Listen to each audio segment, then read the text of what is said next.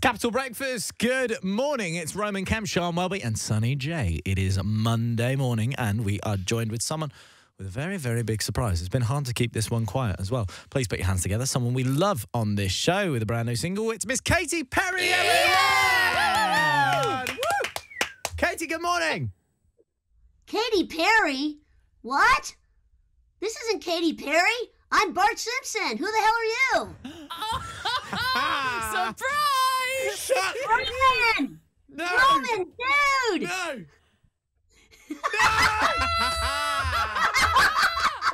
Yes, Nancy! Come on! Oh my God! Gotcha! Oh my God! Hi! Nancy Cartwright, hello! Oh my God!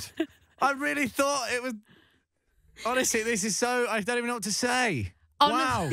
So, I mean, if you're just tuning in, what? Can you explain what's going on, please? Yeah, I think we need to talk I for can't him really because talk. he's in genuine shock. So, Sonny and I, we had a bit of a plan, didn't we? We did. We thought we would surprise Roman with his absolute hero.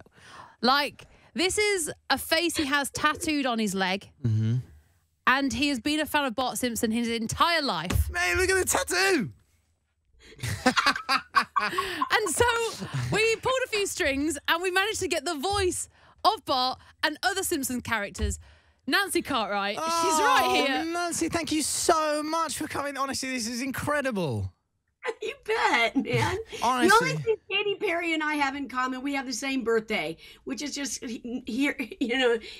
Listen, Katy can step aside for a minute and we will call her and we will tell her that this is way better. Like, I'm sorry, but she'll have to just deal with that. She'll have to deal with that. Nancy, firstly, thank you so much for coming onto the show. I'm presuming, I mean, obviously, I was fanboying myself off of the tweet with Sabrina the other day. Yeah. I mean, she's smashing it right now. I honestly don't really know what to say. I've wanted to do this interview since the moment I watched Inside the Actors Studio. Dude, That's that a long is time long ago. Time. Yes. When was that? That was like 2004? It was a long, long time ago. Wow. Yeah. And Nancy, firstly, I don't even know what to say. Right, Roman's in a little bit of shock, as you can see, Nancy. Yeah. Now, this was his opportunity, because obviously he loves you so much, to ask you anything that he wants to know about The Simpsons, wants to know about you, any of the characters that you play. So, Roman, this is your opportunity, mate. This is your question time with Nancy. Nancy, I'm going to go straight in. You do so many fantastic characters. Other than Bart Simpson, what is the character that you absolutely love doing? Roman, that's like asking me which of my kids I like the best. So it's like they're all mine, and there's certain qualities. You know, at one time Nelson was really hard to do because like he's a bit of a throat scratcher. Yeah. But he's not. They featured him maybe a handful of times, not even, maybe 4 times I think in the 32 plus years that we've been doing this. But I've come to really love him. Nelson Mandela Muntz. Yeah. Nelson Mandela Muntz. It's so cool. He's just got, do you know what? Nelson's just got such a sad, like, backstory, though. I mean, that's always the thing that I've always loved. But, I mean, listen, I mean, Nelson, that is so great. I mean, I love him. I mean, Ralph's has got to touch your heart, though, all the time. Oh, for sure, for sure. But Ralph, the character arc of Ralph is I think the strongest one in the entire series. Is it because he does come from such a broken family. His mom works at Hooters. It's like his dad ran away when he was so young. He went out to go get, I think, cigarettes or something. And he's like, My dad went to go get cigarettes. Yeah, you do it. I can't even do it. the episode he's singing, he's like, Papa, can you hear me? Yeah. Oh my God, this is so amazing. I love him. I just love him. Incredibly hot, Mrs. Simpson. He has got a crush on Marge, which is just like so adorable. And you're right. And Ralph Wiggum, the walking non sequitur. He is so funny. No matter what he says, it's just, he so doesn't fit in, and you just love him because he's so kind of sweetly pathetic, you know? He really is. He really is. I mean, look, there's so many things that I guess I want to ask. I guess one of the general questions that this is a bit of a geekier question. How long does it take for you to record each episode? I will say that it takes about 6 to 7 months to actually complete one whole episode. What? Yeah, it's a long time, guys, and we're doing about 5 of them simultaneously because at different stages of development. The writing of the show comes first, and then the voices come second. So I would say it's a day to do the voices, but it's not even, because especially this past year, you know, we've been recording in our respective homes. And I do it, and I'm done in a couple of hours. And if we have to go into the studio, it's even with the most of the team there, it doesn't take, you know, it takes 2 to 4 hours to finish one episode. And then after that, they have to edit it. They edit down 4 hours of work into, it's a 22-minute show, and out of 22 minutes, there's a certain percentage that's dialogue, and the rest is signage, and you know, and we're not talking, so it's not the entire show that we're talking, but then after they do that, then it goes to animation and they start to do it, but it takes a lot, and the musicals take longer than a regular show. So it is incredible. Yeah. It's incredible to think. The best thing about this is that you are quite literally probably in the top 5 most famous people in America, definitely, but maybe even in the world.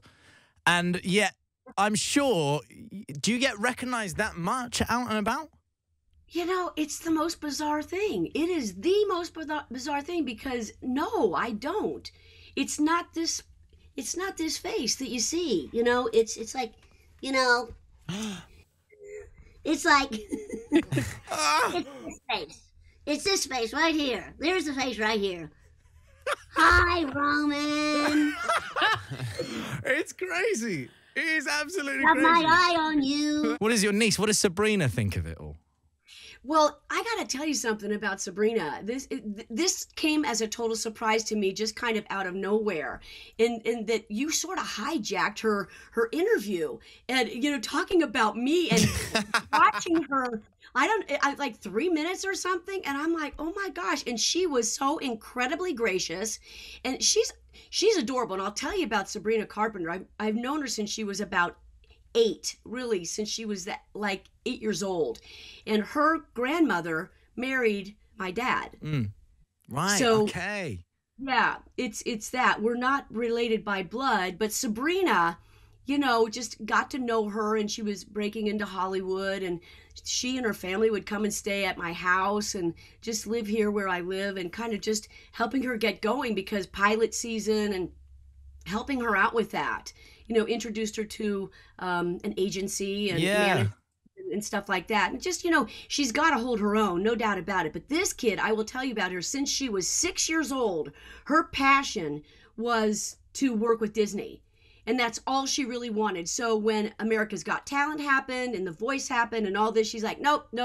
And she was 100% committed to doing it the way that she really wanted to do it. She wanted to work with Disney. So after, you know, hitting the pavement and doing auditions, and she got a few jobs there, she landed Girl Meets World. Yeah. And it's like she hit the mother lode and she was off, and they signed her on a contract. And meanwhile, cultivating everything that she and her family had supported her to do, you know, she did it. She made it on her own. And I have no doubt in my mind, at some point, Sabrina Carpenter, and maybe I'll be the first to say this, she will be, I don't know what it's called, a quad hyphenate.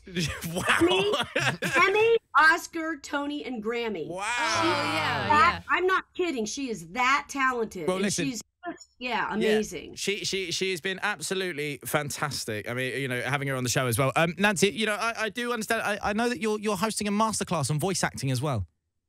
Is that correct? I mean, what would be your best tips? Because I think impressions have always been the thing that I've tried to do. I mean, the best in terms of Simpsons impressions, my Kirk Van Houten is there, but that's about it.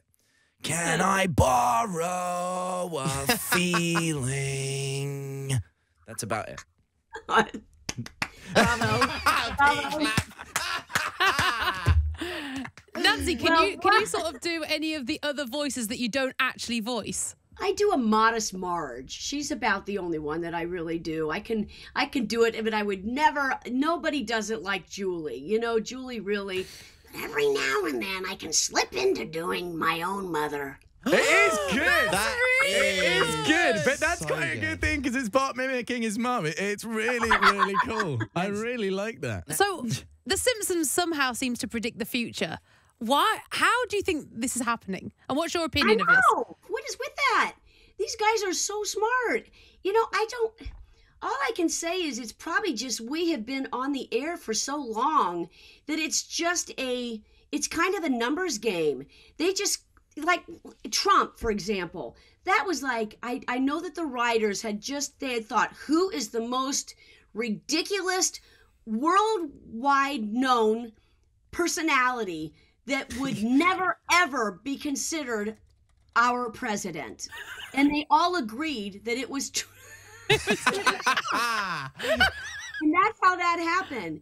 And it's kind of a funny thing. And like, didn't they predict also like the Patriots were going to win the Super Bowl that one year? Yeah. And the timeline also, things that just happened yesterday, the media has an incredible way of keeping something that just happened. They keep it current because they talk about it so much. Yeah. So it seems like it just happened when it really didn't. So that kind of is another thing that makes it seem like, oh my God, how did he know? It's it's a bit of an illusion. I don't know. Yeah. It's amazing. That makes sense. Honestly, Nancy, thank you so much for doing this. I couldn't appreciate it more. Honestly, this is probably one of the best things that's ever happened in my life.